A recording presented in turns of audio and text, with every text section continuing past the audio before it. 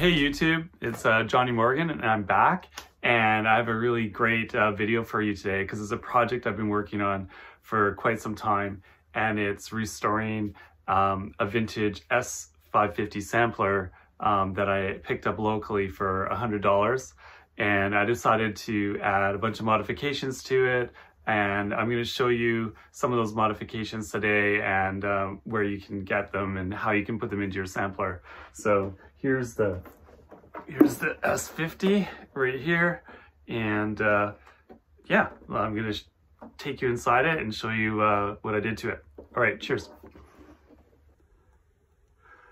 Okay, here we have the S50 on my studio desk, and I got the top off it and open, and the S50's pretty basic on the inside. CPUs, there's your memory, classic stuff, power supply, so not a whole lot going on there. It's all in one motherboard. What I always do though is I replace the power jack with a 3-prong jack, as you can see, and you know, that's one of the first things I do with a lot of the old Roland samplers, and I put a ground pin on there, and that just gives it some extra protection. Because I know, and it's also a pain in the ass trying to, you know, deal with the Roland 2-prong jacks sometimes. So that's one thing I do. I also recap the power supply. So I put a couple new capacitors in here on the power supply, and that just gives it a little bit more life here and takes some of the noise. One thing I did as well is I recapped the input board and the mouse board, and my mouse was causing some problems. It was moving erratically, so that helped, and also I resoldered all the jacks on the jack board here, as it, you know, they did get a bit loose, I think, just from patching in and such. So yeah, the S550 is actually a little bit interesting too, because it actually has 2 sides to it. So this is where all the fun stuff is on the other side. So I'm flipping it over, and you can see here, and this is where it gets pretty interesting.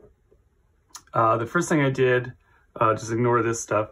The first thing I did was put in the hard drive Scuzzy interface board, which actually kind of attaches to a connector that goes through the metal panel here, and that can be found on eBay.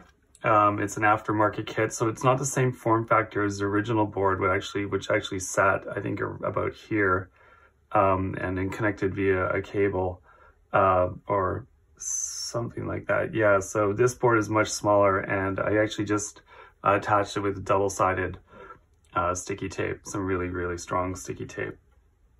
And that's actually one of my favorite things to use is ultra strong sticky tape. It's probably not great for people that live in really hot climates or something. I don't know, but it seems to be fine for everything I do.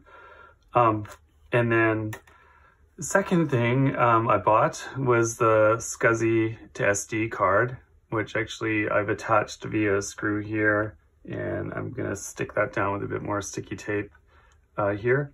And so the Scuzzy HD card, you can also find on eBay. I'll put the link up. And that's a great card because it basically replaces a hard drive. And with these little tiny Scuzzy, with these little tiny flash memory, you can actually put 4 80 meg hard drives on it. And they have instructions on how to do that. It wasn't as straightforward as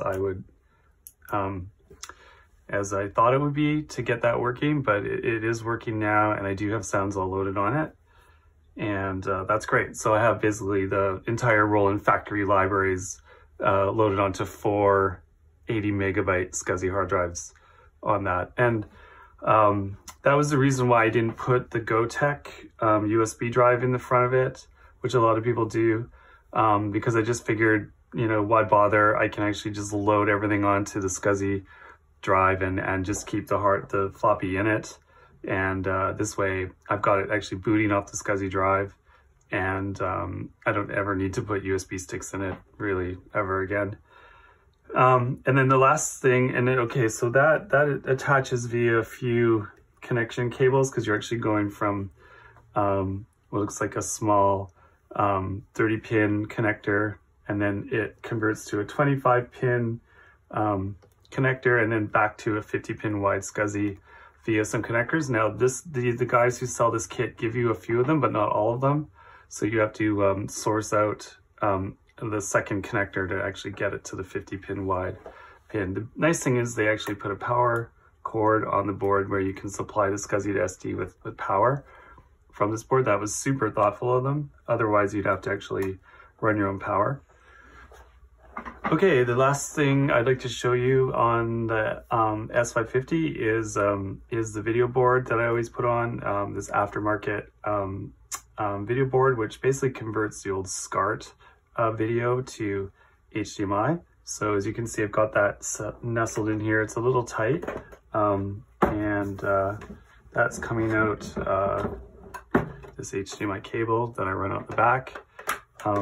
And you have to run the SCART connections to the back of the video board, the video output on the S50 main board and power, and that's all done here.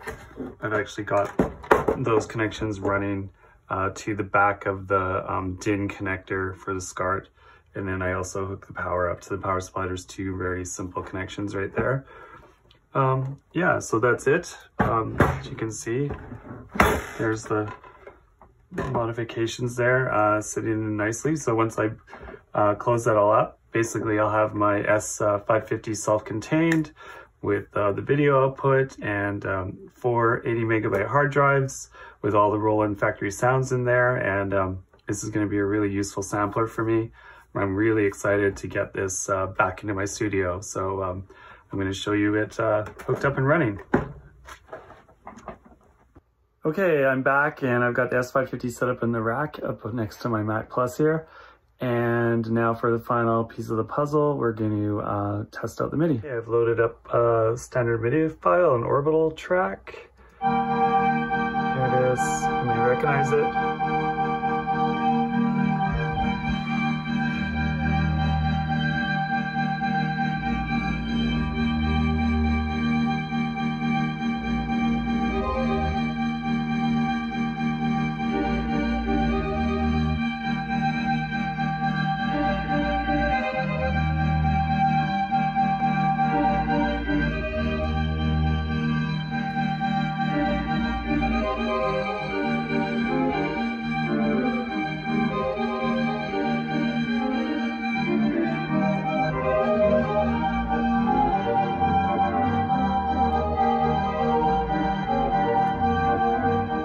Okay, that was the S550. I hope you enjoyed the video today of all the mods you can do to your S550. If you have one, I hope you enjoy it. I'm going to enjoy all the Roland factory sounds and all the sounds I'm going to load into the 80 megabyte hard drives, the 480 megabyte hard drives. I've got one loaded up, so I've got a lot more sounds to put in it. Super happy with it. It's got a great sound. If you have an S550, give me a ping, and I hope you can get some of these mods into your unit. Yeah, please subscribe. Lots more videos coming. I make 1 or 2 a week. So yeah, hopefully you guys find something interesting on my channel. All right, all the best.